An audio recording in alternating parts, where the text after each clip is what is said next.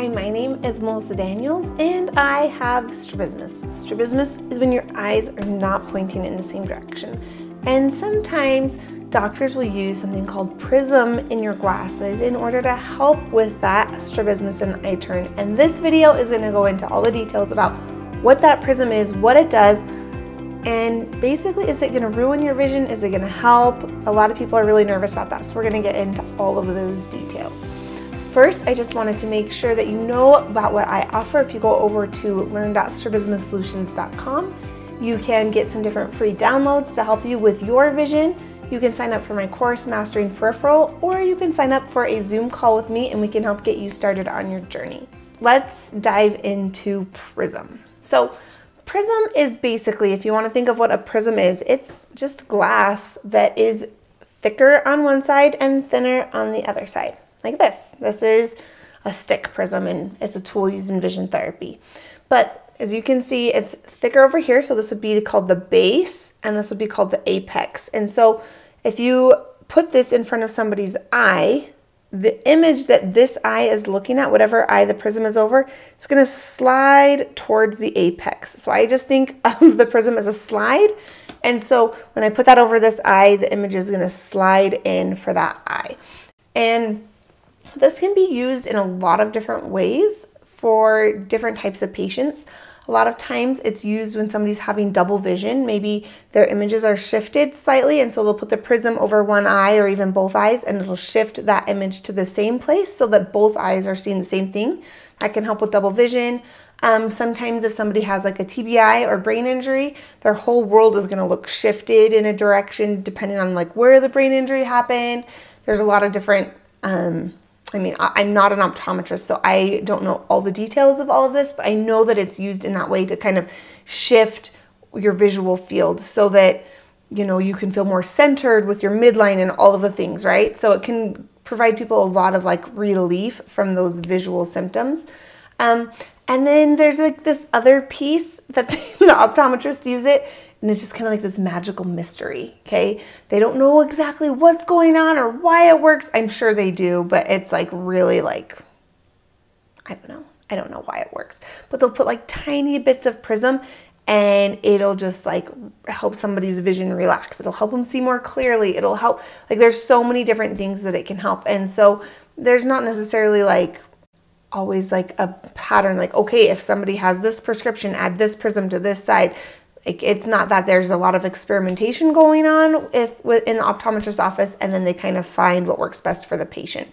Within all of that, you've got these prisms, and I kind of divided into two different groups. You've got the kind they call like compensatory, and then you've got the therapeutic. And so the compensatory, I've got some examples here, and I guess it won't really make a difference to you because you can't tell that it's a prism. These would be called like a compensatory prism. So my eyes turn in, right?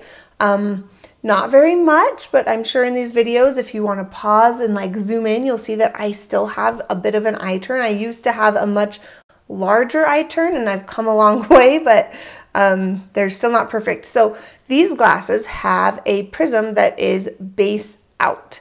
And so that means the thicker part is on the outside of both lenses, right? So the lenses are kind of opposite of each other. And that means it's sliding the images for both eyes into the middle, which is kind of going to make those images go where my eyes want to be. My eyes like to turn in. That's where they feel happy. So these prisms kind of move those images in so that my eyes are more able to fuse. So sometimes I'll use these when I'm driving because if I'm really tired, sometimes I'll get double vision in the distance. And I put these babies on and that double vision goes away. And so these are kind of more like my distance glasses. I haven't used them in quite a while because the double vision isn't really a problem anymore, but they're super helpful. So those are compensating for my eye turn, right? My eyes physically are not straight.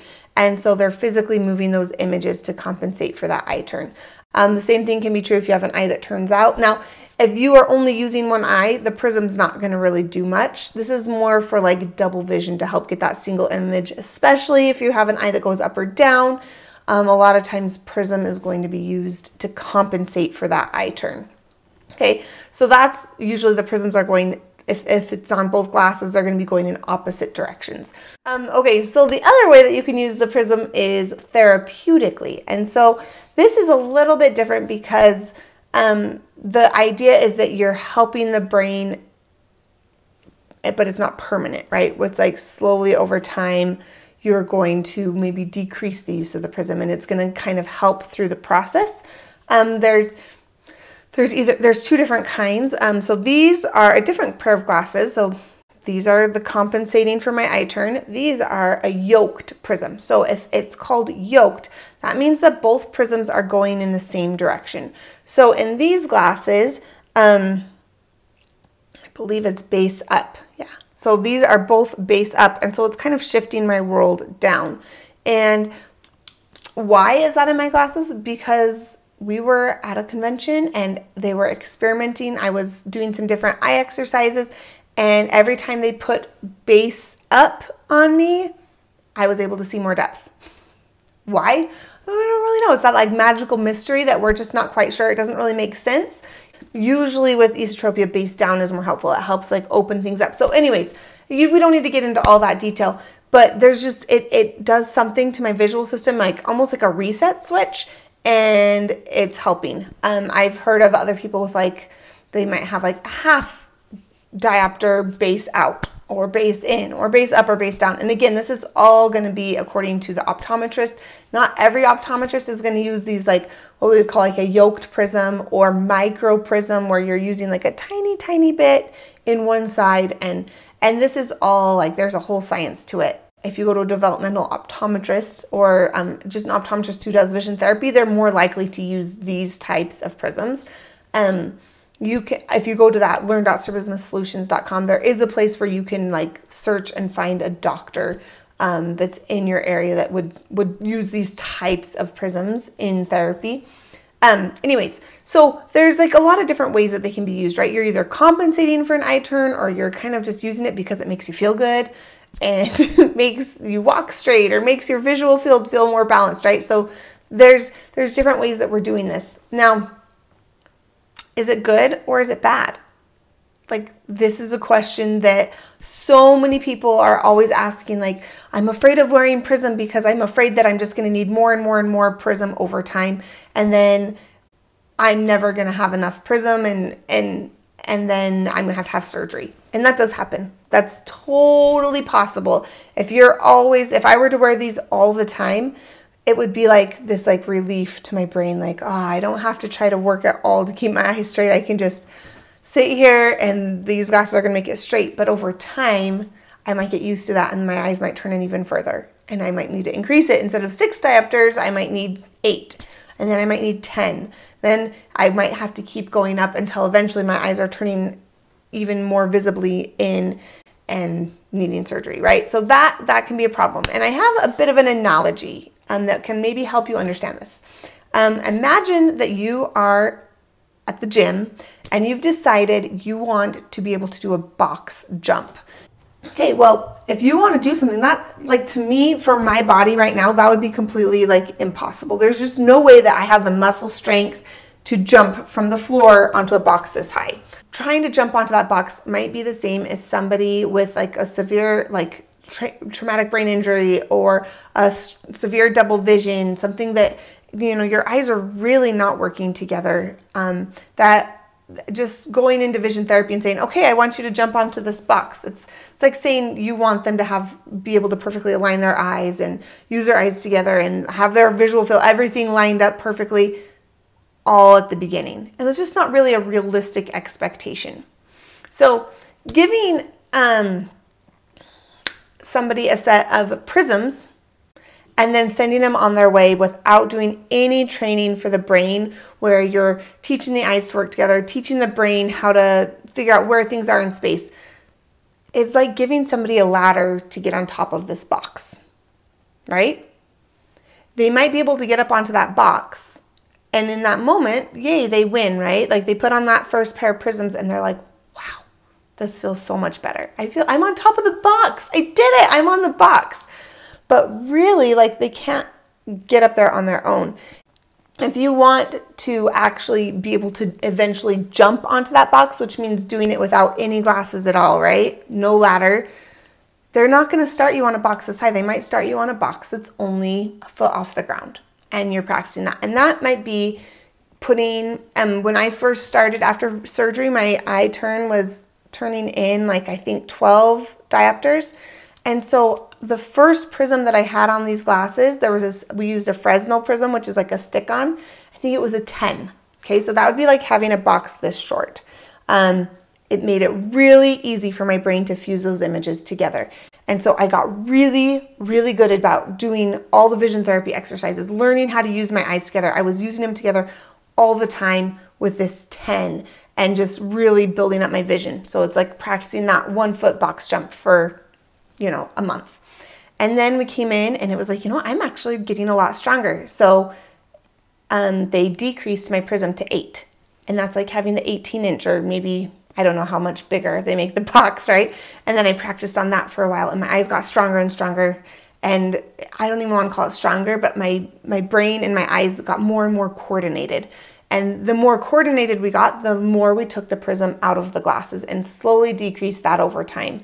Until I got to the point where now I don't need any glasses. I can just jump onto that top box, right? I can see in this world, I can use my eyes together, and I don't need any Prism at all. If you're thinking about long-term results, what are you wanting long-term? I wouldn't want Prism unless I'm also working on actually getting better at the underlying problem. Why is there double vision? Why is your visual field shifted? There's underlying problems that are causing this, right? This is just a manifestation. The double vision is just saying there's something wrong back here in this brain-eye connection. There's something that's not quite working, right? Yeah, the Prism is gonna make that feel better, right? That's gonna be like the ladder to the top of the box, or it's gonna be like the Band-Aid, right? It's gonna make you feel better in that moment, but I wouldn't personally use Prism unless I'm also working on that underlying problem, working on why is there double vision, and then working to fix that.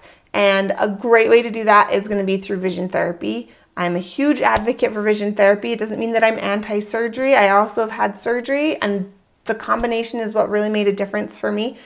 If you would like to go to vision therapy and you don't know how to find an office, there's a lot of different ways you can do it, but probably the easiest for you is just to go to learn.strabismussolutions.com, and then there's going to be a link there for finding a vision therapy office, and you fill out a form with your information, and I will send you my personalized recommendations in your area.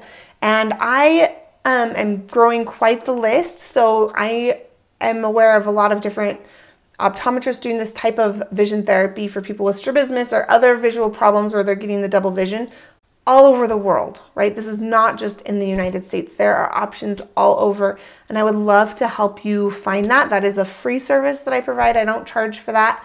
I just want to help people because it was such a life-changing thing for me to realize, like, okay, there is an underlying problem and we're going to actually address that instead of just putting the Band-Aid on the top. So are Band-Aids helpful? Yeah, they can help you get to where you want to go, right? Like you can use those little boxes. You can have steps that help you get to your eventual goal. You don't have to get there all at once without Prism, but you want to make sure there's a plan in place so that you're not going to be having to use these forever.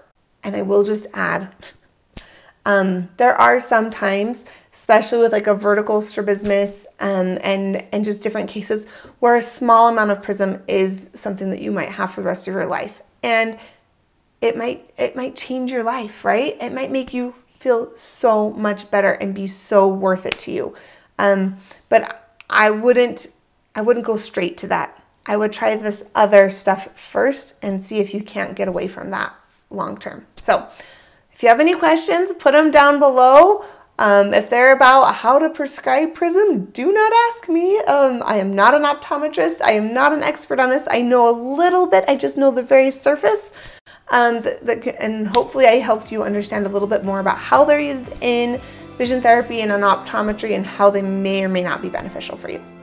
I'll see you in the next video.